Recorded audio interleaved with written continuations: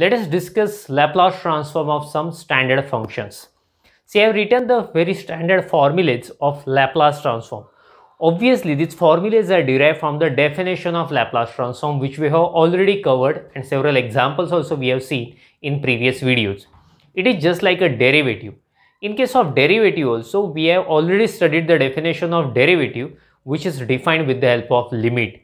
But see, when we actually solve the problems of derivative, mostly we use the formulas of derivative. Similarly, when we solve problems of Laplace transform, we are going to use these formulas of Laplace transform. You can easily check all these formulae. We can easily derive from the definition of Laplace transform. Let us discuss this formula one by one. Laplace of 1 is very important, which is 1 by s. It's very simple formula. You should keep in your mind.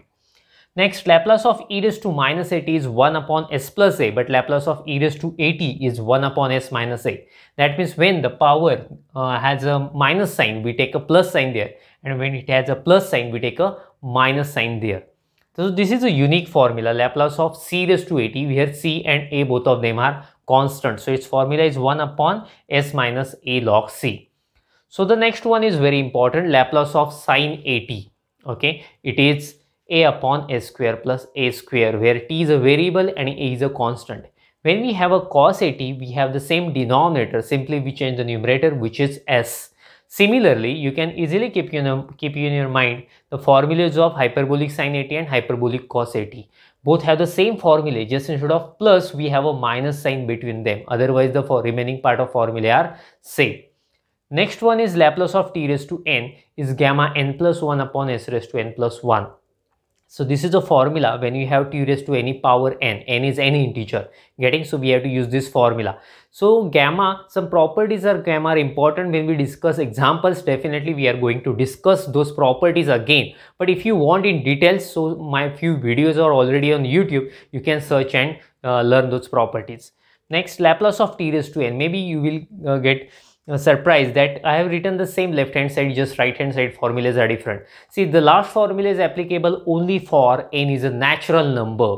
That means t raised to 4, t raised to 5, like that. So you have to go for n factorial upon s raised to n plus 1. But if n is other than natural number, like 3 by 2, some fractions are there, some negative numbers are there, then you should go for the second last formula. Let us discuss two more formulas. Before that, I suggest you to make a screenshot of it. I am adding one more formula here, Laplace of error of root t. It is one type of function having a definition which is defined with the help of integration. So simply keep in your mind that Laplace of error of root t is 1 upon s root s plus 1. Okay, so I am adding this formula in the list of formulae. And see, this is very important property. When we solve problems, we frequently use this property, linearity property. That means if addition is there or subtraction is there, we take separate Laplace transform, as well as if there are any constants, we take them outside. Just like in case of integration and derivative, you know that when addition of two functions, we take separate derivatives, we take separate integration, subtraction also we take separate. If there is 5 into f of x, 5 is a constant, we take outside the integration.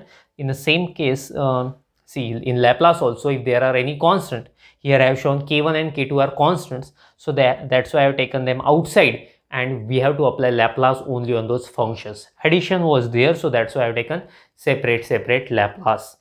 So these are very important formula and property, so you have to by heart all these formula. It will hardly take 10 minutes to prepare, but it will help you a lot in future. Getting, it will save you plenty of time. So take 10 minutes to prepare that, and after from next videos we are going to start problems based on this formula and several properties of Laplace transform. Okay, we'll meet soon. Make a screenshot of it and then we'll stop. Thank you. Bye bye.